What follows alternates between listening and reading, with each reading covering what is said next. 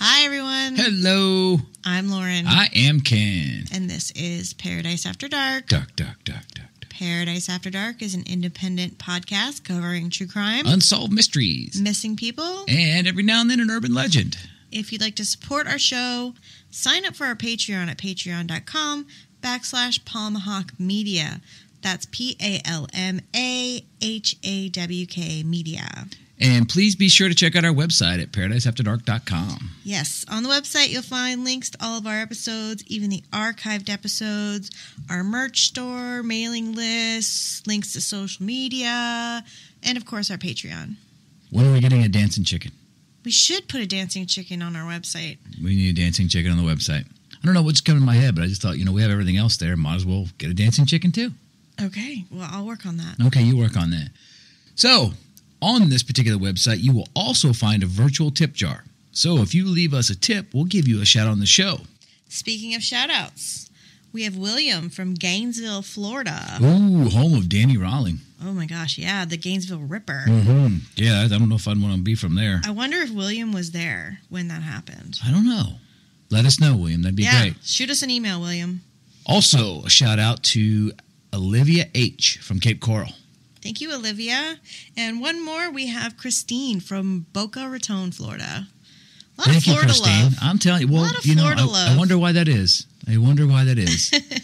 So, well, thank you, everybody, for giving us a little bit of a tip. We appreciate that. It does help to support the show. And thank you, everyone. Have a great night. We'll see you later.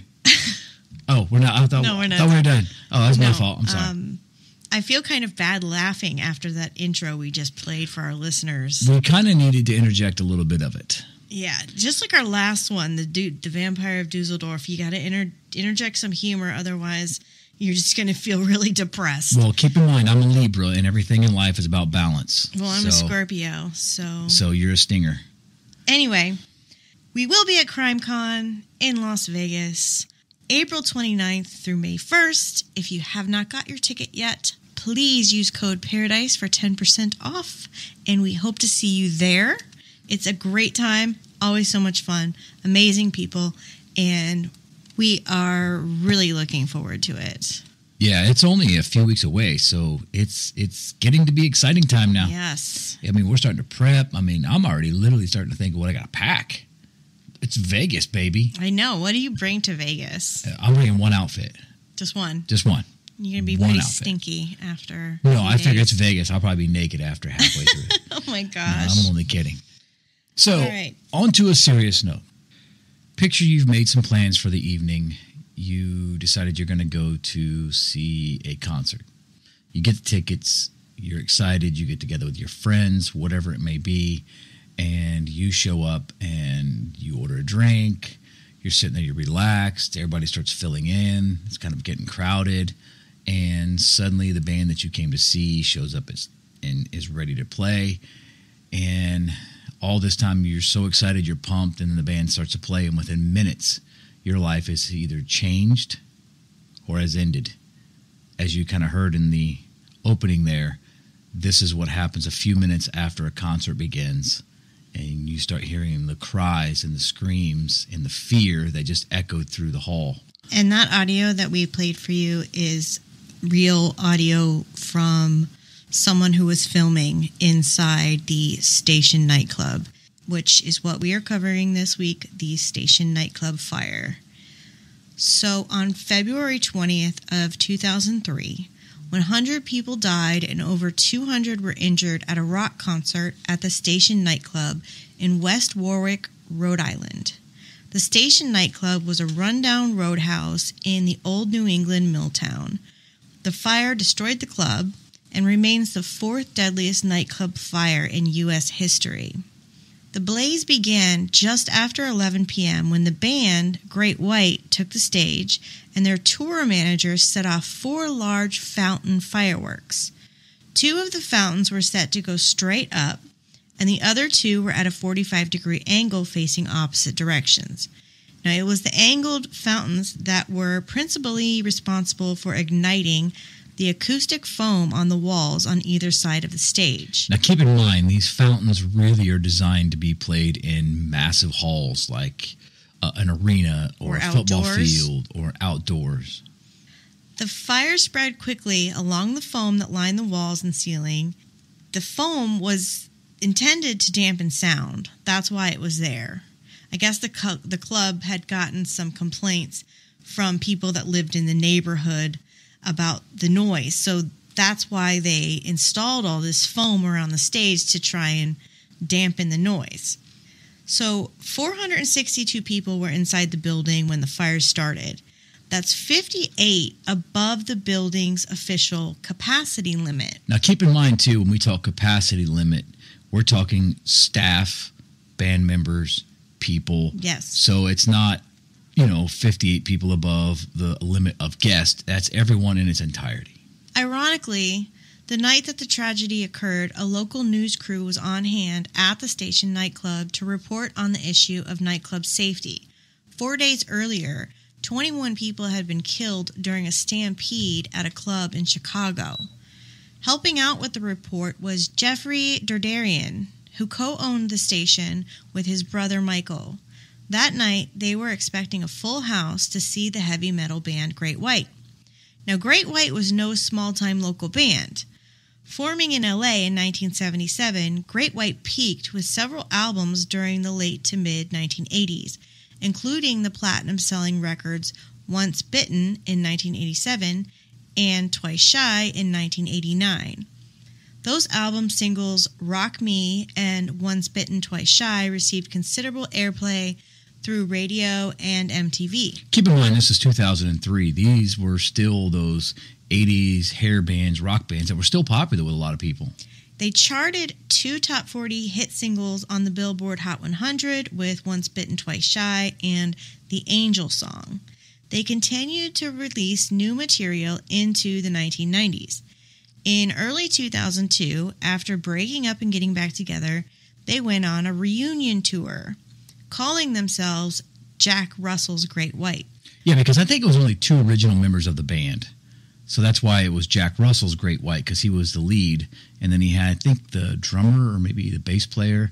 They were together on this particular tour. Yeah, I'm not 100% sure, but yeah.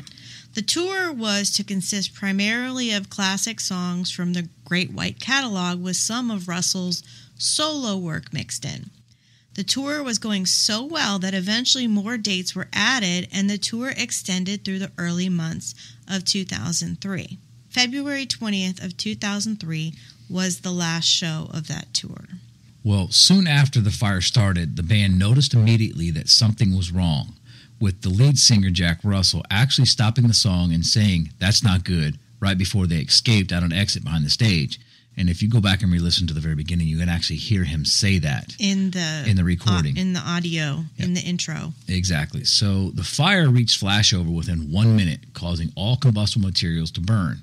For those who are not familiar, flashover is a thermally driven event during which every combustible surface exposed to thermal radiation in a compartment or enclosed space rapidly and simultaneously ignites. Flashover normally occurs when the upper portion of the compartment reaches a temperature of approximately 1100 degrees Fahrenheit for ordinary combustibles. Now, this is all per FEMA website. For a short time, no one realized the severity of the situation. As the fire spread rapidly, though, panic ensued. As black smoke filled the club's interior, the desperate rush of people to the front entrance caused a pileup, trapping people right where they stood. Now, many people were trampled and crushed to death just feet from freedom.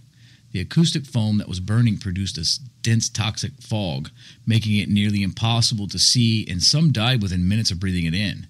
And the rest of the people who died did so from the actual fire itself.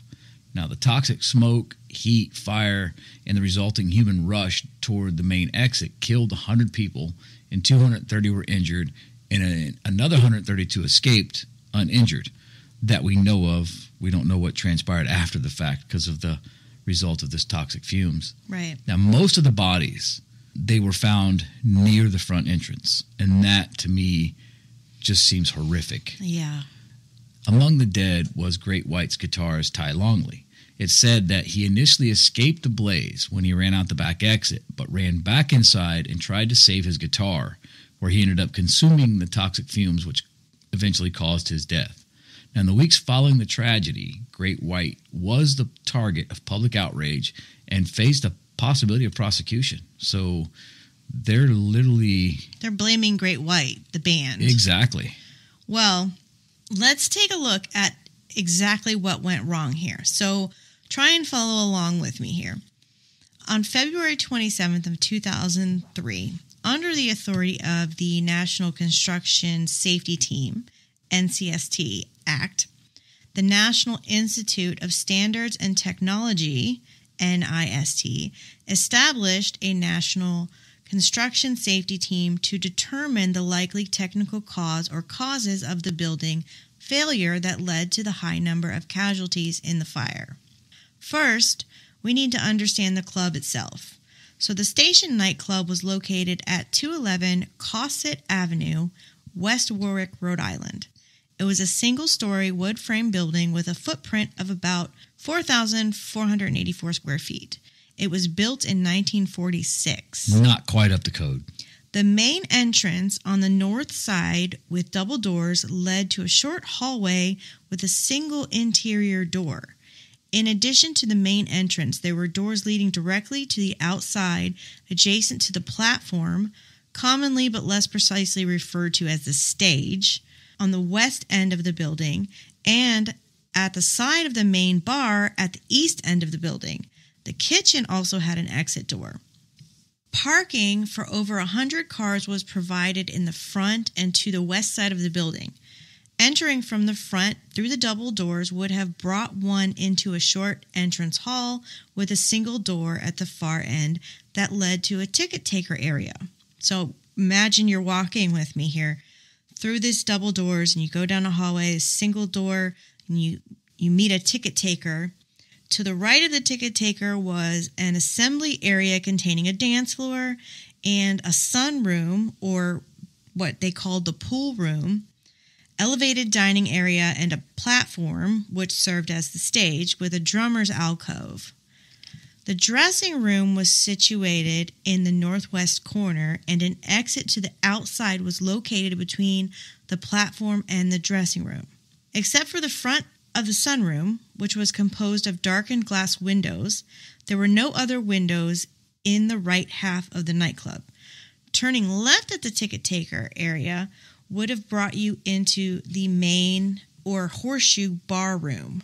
So it's a bar and there's a horseshoe bar. You know what I mean by that. Yep. An exit to the outside was located on the far left wall. There were no windows on that wall, but windows lined most of the front of the main bar room. So there's windows in the front of the building, but not the side, but there is a door on the side. Which would make sense if you're in an area that's going to play music, because you don't want windows because they're not conducive for great sound. The kitchen separated the main bar room from a smaller assembly area, or what they called a dart room, and a back bar. There was one door to the outside from within the kitchen. A storage area, office, and restrooms were located in the back of the nightclub. There were no additional exits leading directly to the outside from these rooms. Any windows or exits that had been installed were covered with bars or paneling.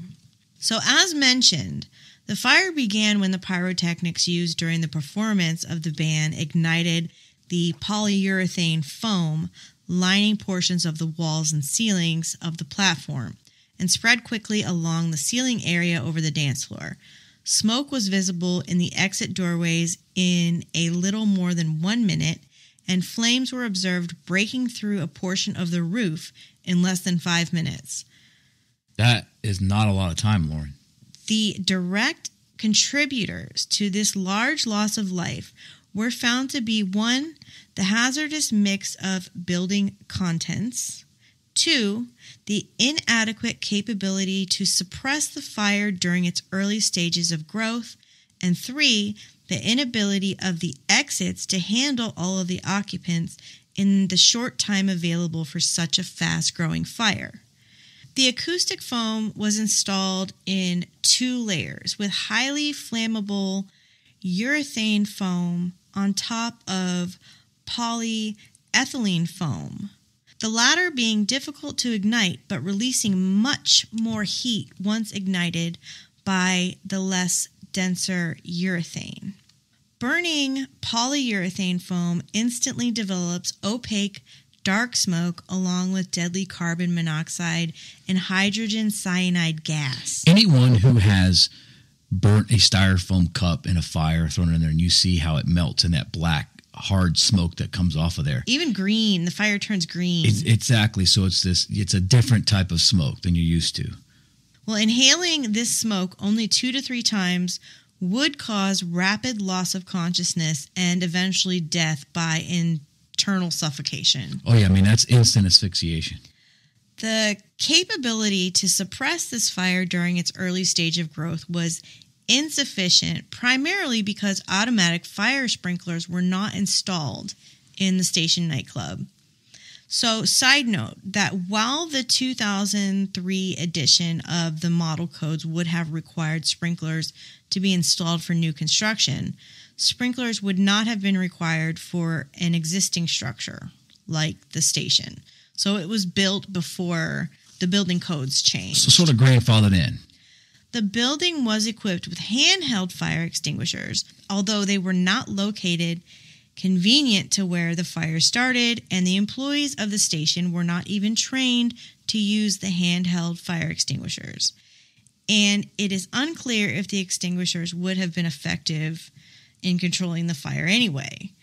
Most of the fatalities occurred in the moments prior to the arrival of the first emergency service units. So with that being said, just picture this fire starts, and within 6 minutes of the fire starting, the fire department shows up. But at this point, we've already had people rushing out. The fire is already consuming most of the building. There's black smoke throughout. Yep. And with that, let's take a quick break.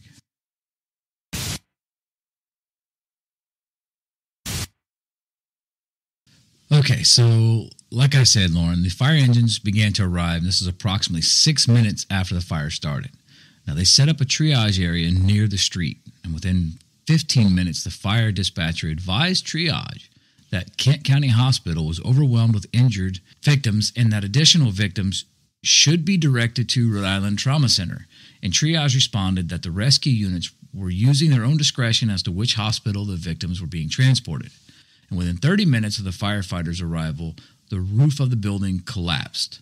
So now we're only at 30 minutes, and we're talking about this entire 4,500 square feet, roughly, building just basically collapsed. Now, the Warwick ladder unit raised its ladders and began applying a master stream to the fire through the roof. Approximately 10 minutes after the collapse of the main roof section, a portion of the roof around the sunroom, it collapsed. The human crush at the exit, because most of the patrons at the station that night were not familiar with the layout of the club and knew of no other exits aside from the main exit. The main corridor at the front exit was quickly jammed with bodies, causing many people to be trampled and crushed. Eyewitnesses and video of the incident show the front door open, and it was packed so tightly with people that even patrons who were already outside and had escaped couldn't pull anyone free to safety. Now imagine that, Lauren. Yeah, so imagine that you're packed in so tightly, and I've actually seen video of this, and there is video out there of this happening. The people in the exit, and they're trying to pull them out, but they're so jam-packed, so tightly together that they can't pull them out. Well, the way I did it is I closed my eyes and imagined myself being stuck in a situation where we talked about the diver that we feel like he got stuck somewhere and couldn't get through and got trapped underwater. Yes. Similar to that. Ben McDaniel. Exactly, but you're surrounded by people. So not only you're not alone, there's people there, and everyone is so packed in they can't get through because they jammed this hallway. That to me is so frightful. The idea of the panic that someone would be going through. Yeah. Is just horrible. Well, in the report from the National Construction Safety Team, we learned a lot about the club and their safety measures, or lack thereof. Computer simulations with a fire dynamic simulator and a mock-up of the stage area and dance floor concluded that the fire sprinkler system would have contained the fire long enough to give everyone time to exit safely. However, because of the building's age and size, Many believed the station to be exempt from the sprinkler system requirement. In fact, the building had undergone an occupancy change when it was converted from a restaurant to a nightclub. This change dissolved its exemption from the law, a fact that West Warwick fire inspectors never noticed. So on the night in question, the station was legally required to have a sprinkler system, but did not. So you're saying that when they were okay and grandfathered, but when they altered the business of from a restaurant to a nightclub, they lost the exemption that they had for the restaurant to not have the need for the sprinkler system. Yes. Okay. So they were legally required to have them, but didn't. So let's talk about the acoustic foam real quick. Combustible interior finishes, scenery, and decorations have played an unfortunate but significant role in fires that have occurred in places of assembly for over the last 100 years, often resulting in hundreds of fatalities. Examples of these fires include the Iroquois Theater. 602 people died in Chicago in 1903. The Rhythm Club, 207 fatalities in Natchez, Mississippi in 1940. And the Coconut Grove Fire, 492 died in Boston in 1942. And this is the one that ranks number one as far as nightclub tragedies. That ranks number one on the list. The Coconut Grove Fire. Yeah, keep in mind that the case tonight ranks number 4.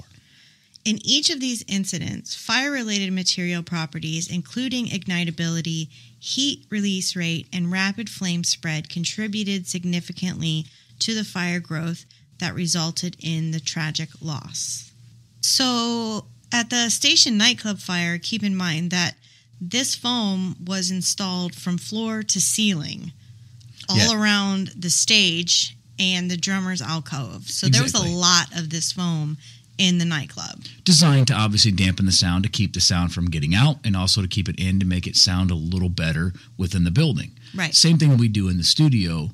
As we're recording here, we make sure we got sound dampening material around us and in between us and all that to produce the best sound quality possible. It's ideal for what they do as a nightclub where they bring in guests to sing and put on shows. Okay, Lauren, so now that we know exactly what happened and what caused the deaths and the injuries, we need to ask who was responsible for this mass tragedy. Now, 9 months after this horrific night, following an extensive investigation, criminal charges were brought against 3 people. Daniel B. Schell, the tour manager of the band who had set off the fireworks, and Jeffrey and Michael Derderian, who are brothers and the owners of the Station Nightclub. Now, they were each charged with 200 counts of involuntary manslaughter. That's 2 per death because they were indicted under 2 separate theories of the crime. Criminal negligence manslaughter, resulting from a legal act in which the accused ignores the risk to others and someone is killed, and misdemeanor manslaughter, resulting from a petty crime that causes a death. Right? I mean, I that's correct. Yes. Okay. The first criminal trial was against Great White's tour manager, Daniel B. Schell. Now, why was he charged? B. Schell is who brought the Polytechnic displays into the club, set them up, and set them off. Now, these fireworks were the catalyst of this mass tragedy. The owners of the nightclub denied that they gave B. Schell permission to use the fireworks during the show. This is something that was highly disputed by B. Schell and the band, but it's a he said, she said situation there. The trial was scheduled to start May 1st of 2006, but B. Schell, against his lawyer's advice, pled guilty to 100 counts of involuntary manslaughter on February 7th of 2006 in what he said was an effort to, quote, bring peace. I want this to be over with.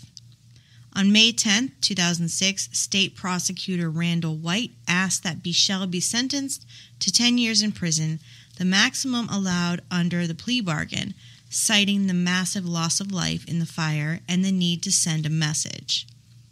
Speaking to the public for the first time since the fire, B. Schell appeared remorseful during his sentencing. In his statement, he said, For 3 years, I've wanted to be able to speak to the people that were affected by this tragedy, but I know that there's nothing I can say or do that will undo what happened that night. Since the fire, I have wanted to tell the victims and their families how truly sorry I am for what happened that night and the part that I had in it. I never wanted anyone to be hurt in any way. I never imagined that anyone ever would be. I know how this tragedy has devastated me, but I can only begin to understand what the people who lost loved ones have endured. I don't know that I'll ever forgive myself for what happened that night, so I can't expect anyone else to.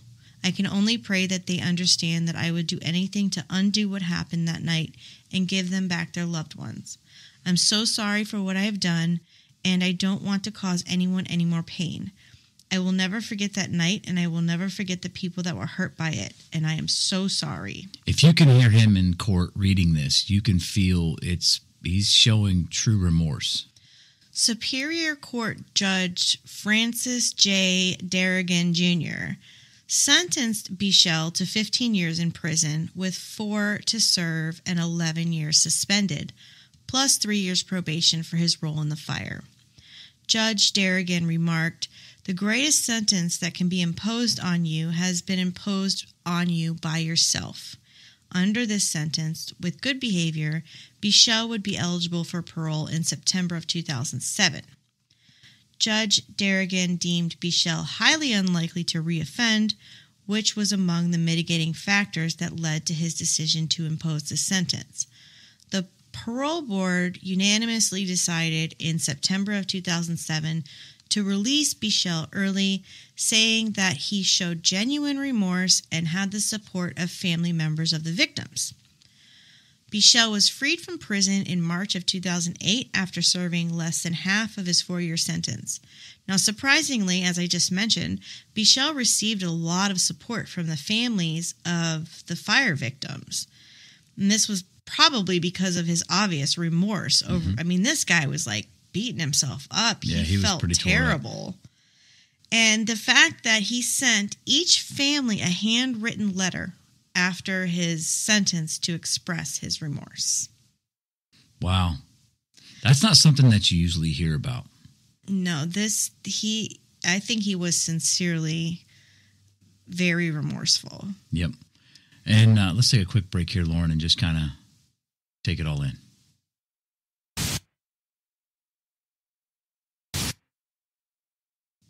Let's discuss the other parties involved here, the Derderian brothers.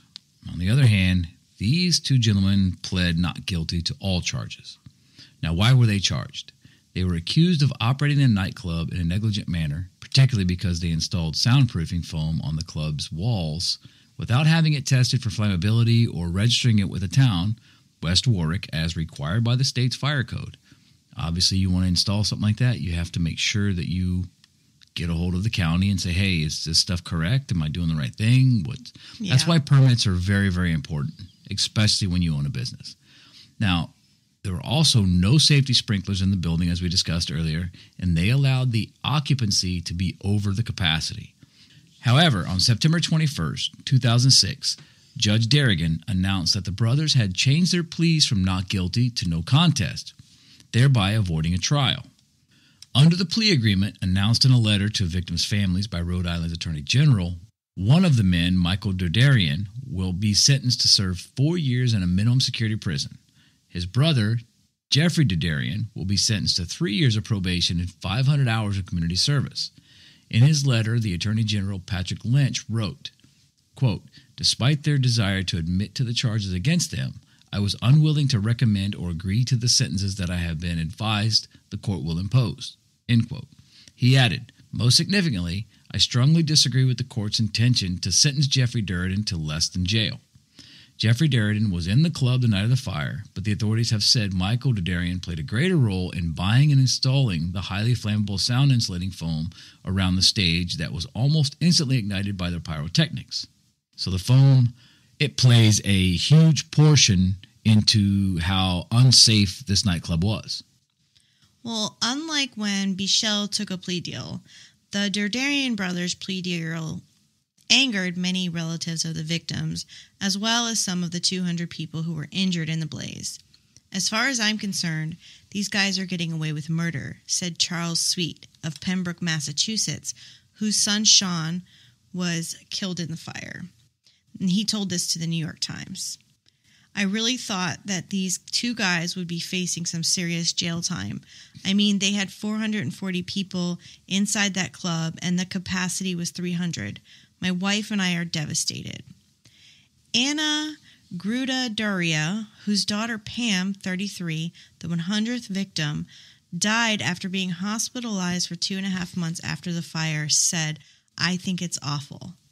She said that many victims and relatives wanted to see the Derderians face trial, especially Michael. I just wanted to see his face, she said. I just wanted to see him go through something the way we did with our daughter. After 4 years, he'll be walking free. My daughter is 6 feet under. I'll never see her face again. In January 2008, the parole board decided to grant Michael Derderian an early release. He was scheduled to be released from prison in September 2009, but was granted his release in June 2009 for good behavior. Now, I do agree that there was some responsibility of the brothers because they owned the nightclub and set it up. But everything that I read and I found really makes me so angry at Bichelle, even though I think he showed genuine remorse. I think his remorse stems from the fact that he was really the one who was the most responsible for all of this occurring because he set up the pyrotechnics. He claims that he got permission, but there was no guarantee that he got permission. It was kind of a handshake deal, if you will. And he's the one that pushed the button and fired off the pyrotechnics. So to me, it seems like the guy that was really backed by the families was the one most responsible. But I guess it has a lot to do with the way that you portray yourself in the trial. You know, so the way that he went after it, he felt remorseful. I think it was I think he was very genuine in his remorse, but I also think that he was probably the most responsible. Now, also, Lauren, with this case, there were also several lawsuits pertaining to the Station Nightclub fire. Now, remember the sound foam that we've been talking about numerous times? It instantly ignited and filled the club with toxic fumes? Yes. Well, the company, American Foam, sold this club $575 worth of foam in June of 2000.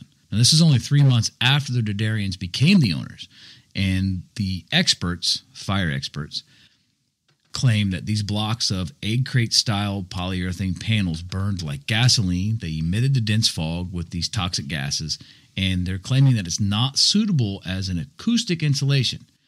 So the settlement with them was totaled at $6.3 million. Now, American Foam's insurer paid out $5 million, and the corporation American Foam paid out $1.3 million. Now, according to what I found in the New York Times, the cameraman, Brian Butler, who worked for WPRI TV, we mentioned him earlier. He was at the nightclub gathering videotape for the segment on safety in public spaces. Now, Mr. Butler was involved in a lawsuit along with WPRI TV. Now, his video showed that the early moments of the fire, which revealed the rapid spread of the flames and the mad rush for the exits. So lawyers for the victims that sued had accused Mr. Butler of impeding the crowd's exit through the front door, where many of the bodies were ultimately found. I mean, obviously, he and his lawyer, Chip Babcock, denied the claim, but all in all, WPRI TV and Mr. Butler would agree to a $30 million settlement with the survivors of the fire and the relatives of those who died. So he's claiming that because he was filming, he was actually blocking the doorway. Well, if you watch that video, which is available on YouTube, you can see kind of how he kind of was. Well, they were claiming that he didn't help either. Well, I saw the video. He came through the exit, got out. He was one of the first ones out. And then he ran around the side of the building, and you could see flames coming out the side door. He ran around the other side. I do believe at some point he did go to the front door and try and help, but he was filming the whole time. Well, it cost him $30 million, stating that he should have gotten out of the way. There were several lawsuits. I mean, Home Depot was sued. Why was Home Depot sued? I didn't want to get into all that because I'm not going to say it was a small settlement because it wasn't. We're in the millions of dollars. But Clear Broadcast Channel. A lot of these companies were sued. It had to do with a lot of the equipment that was used, the glue for the foam paneling. I mean, any and everybody that lawyers could get their hands on in this case. There was one that I want to discuss with you, and I want to get your opinion on this. The one that I disagree with. Now, I can kind of see in other situations where, yeah, the equipment that was there, the equipment was sold, not having the safety sprinklers, the fire extinguishers rather, not the door X's. There's a lot of things that were involved, and I agree with some of that. This one I don't. Anheuser-Busch and a local distributor, McLaughlin and Moran, they agreed to pay out $21 million to the victims of the nightclub fire. Now, the companies did not admit any wrongdoing, but were named in the lawsuit because the plaintiffs representing those killed said the two companies promoted the concert. So, Anheuser-Busch says, hey, come see Great White at the Station Nightclub fire. We're going to promote this. They promote it on radio. They promote it. $21 million because they promoted it? I don't think that they could be held responsible for promoting an event. They had nothing to do with the club. They had no way of knowing what was going to happen. I mean, I don't know. I guess maybe I probably don't agree with that either, but legally, I think what happens usually in these cases, and you'd probably agree with this, is a lot of times when the name, they bring it out there, they just want to settle. So they just say, okay, what does it take? And they just get done with it. But I just don't think Anheuser-Busch and this local little brewery or distributor gets involved. And it's like, hey, we're just promoted it. All we said was, hey, come see the show. But I guess maybe they should have, quote, done their due diligence to see if the club that they were promoting was safe and sufficient. That's a real fine line, and that's a gray area. But that's one of those things where, when a situation like this occurs, this was a criminal case. I mean, the people died. This was, in some case, we're talking manslaughter. And to me, it just seems like this is a tragedy that could have been prevented if some due diligence was done in the first place. If they didn't try to, slide under the radar saying, hey, we don't have to get all the fire extinguishers and bring everything up to code because... Well, and that's where I think the Dardarian brothers hold a lot of responsibility. Yes. I think that they were negligent. This is just my opinion. But I think that they were negligent in not making sure that their building was as safe as possible. Even just like an example of something along these lines. So our dogs like to dig holes, and they've been digging right outside our screen patio door. And I'm constantly filling it in, and Ken is constantly filling in the hole. And I think to myself, if someone comes outside and trips and falls because of that hole, that's a lawsuit. Yeah.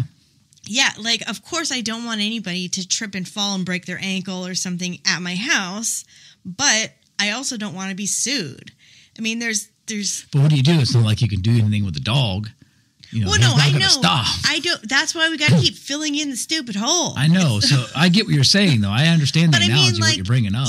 Especially if you had a business.